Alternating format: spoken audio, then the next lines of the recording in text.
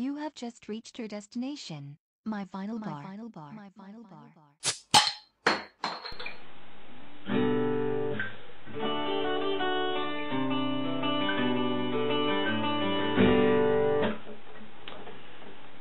Ziggy played the guitar easy.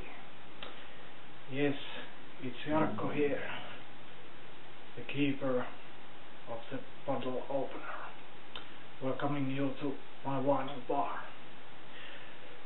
This time I'm gonna talk something about the album called The Rise and Fall of Ziggy Stardust and the Spiders from Mars. Try to say that title fast when you're drunk. Okay. That album was released in June 1972 by legendary David Bowie. It's sort of concept album telling a story of a fictional rock star, Ziggy Stardust, which was Bowie's alter ego.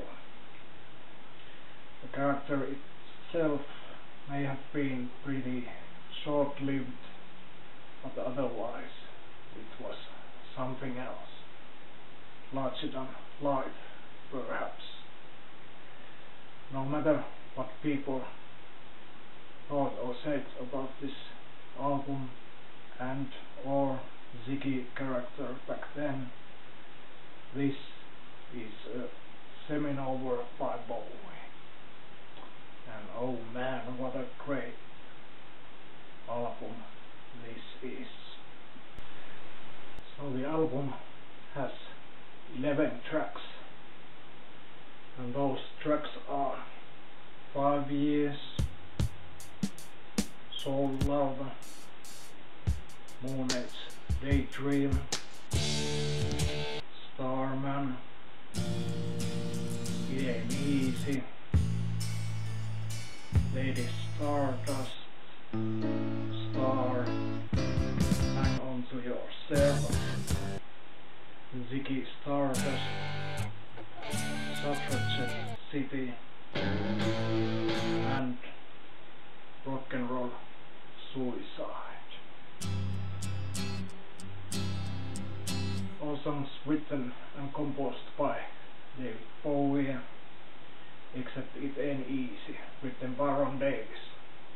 In my opinion, that song is the weakest link of the album, but that was the first song recorded for the album, so I guess that's why it's there. Personnel on this album is legendary lineup, including David Bowie, Mick Ronson, Trevor Bolder and Mick Woodmansey. And interesting detail is that Rick Wakeman plays the harpsichord on It Ain't Easy. Album is produced by David Bowie and Ken Scott, and arrangements are by David Bowie and Mick Ronson. And those were the essential facts about that album, and of course there would be all kind of other facts and stories about that album and so on, but to keep this video pretty short and sweet, I have to draw the line at something. And now I'm gonna show you this legendary album in 3 different formats. And the first format, of course, is the vinyl version.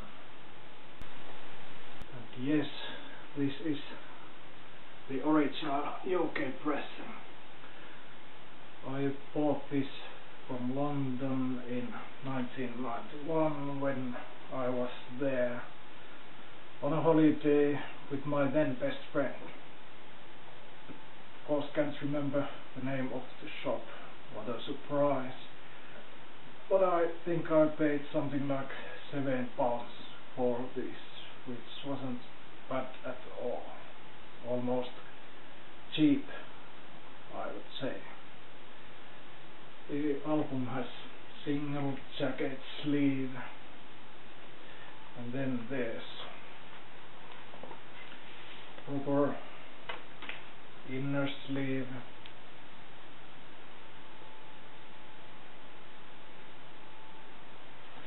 and here's the label.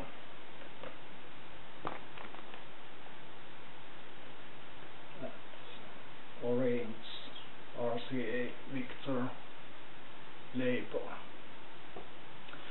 and this is still in as good condition as I can hope. After all, this is over 40 years old. But the best part is this: the previous owner must have left these behind, so to speak. When we went back to our hotel room after the hard day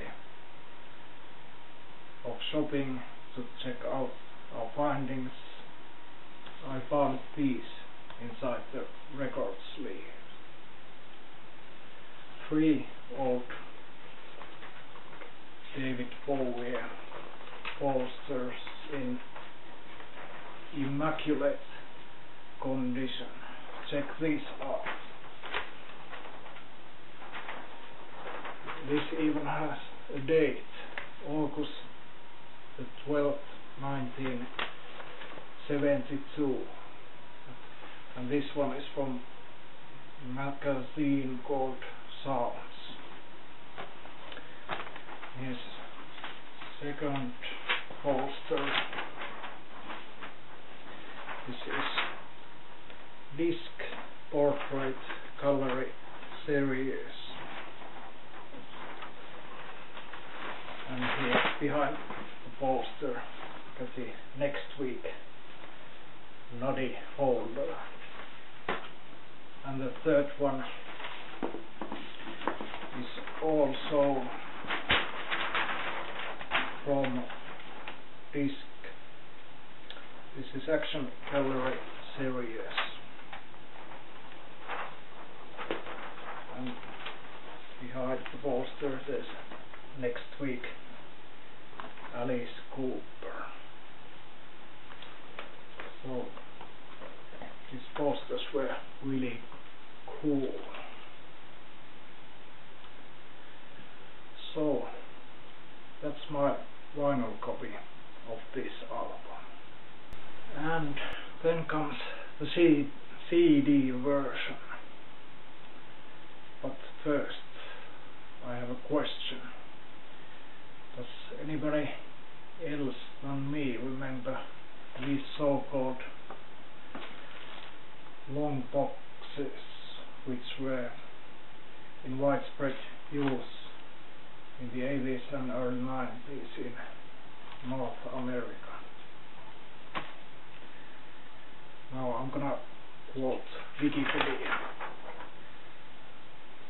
According to Wikipedia, when compact discs first began to appear in the retail stores, the long box packaging served a transitional purpose, allowing shops to file new compact discs in the same bins originally used for vinyl records.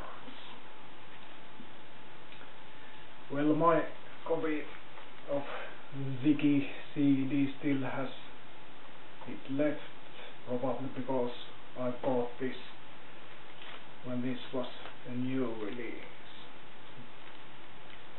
Back in 1990, a company called Jarkko Disc released all 16 of the original Bowie albums as part of launch of its David Bowie catalog, the Sound and Vision series.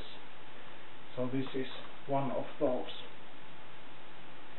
And because this has a long box cover, this is a USA press. So this is a limited edition. It has a deluxe package, 72-page booklet including rare photographs and extensive liner notes. And CD features 5 bonus tracks. And this is digitally remastered.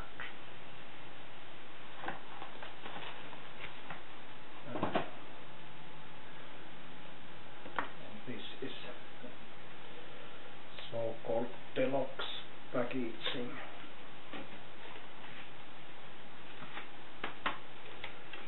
Like this, kind of a slip case. And here's the booklet.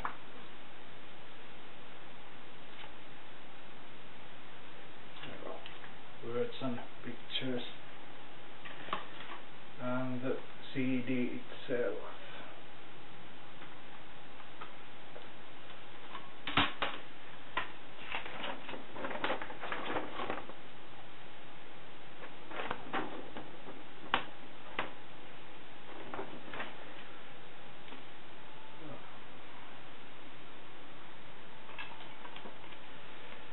Pretty cool packaging. So those 5 bonus tracks are John O'Malley Dancing, previously unreleased mix, Velvet Gold Mine, single B-side, Sweethead, previously unreleased track, Ziggy Stardust, previously unreleased original demo, and Lady Stardust, also previously unreleased original demo. And those 2 demos are excellent. On Ziggy Stardust, Bowie sings and plays the guitar, and on Lady Stardust, Bowie sings and plays the piano. So in 1990, this kind of CD cost 129 Finnish marks, which is equivalent to about $44 today.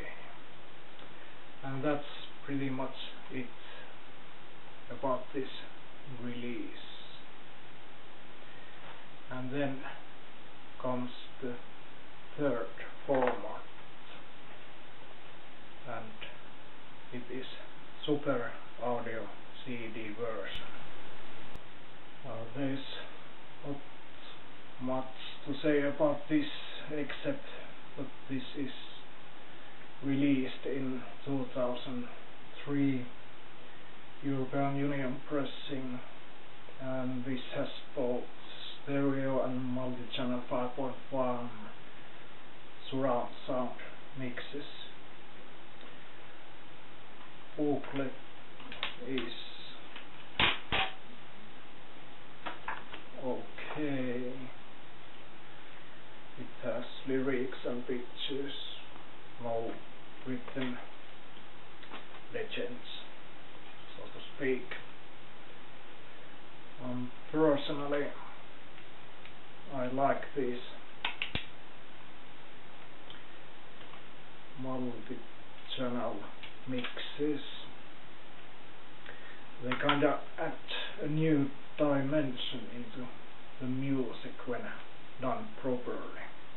What do you think? So this was my little Ziggy Stardust special. And by the way, Ziggy is my second favorite Bowie album, right after Hunky Dory. So did you like this video? Hope so. I'd would like to hear your comments about these and those releases that I just showed you. Any questions? I'm ready. And if you're not a subscriber, please do subscribe. There's still room left at MyVinylBar. Thanks for watching, and careful with that needle as well as laser beam, which reads the CD and SuperAudioCD.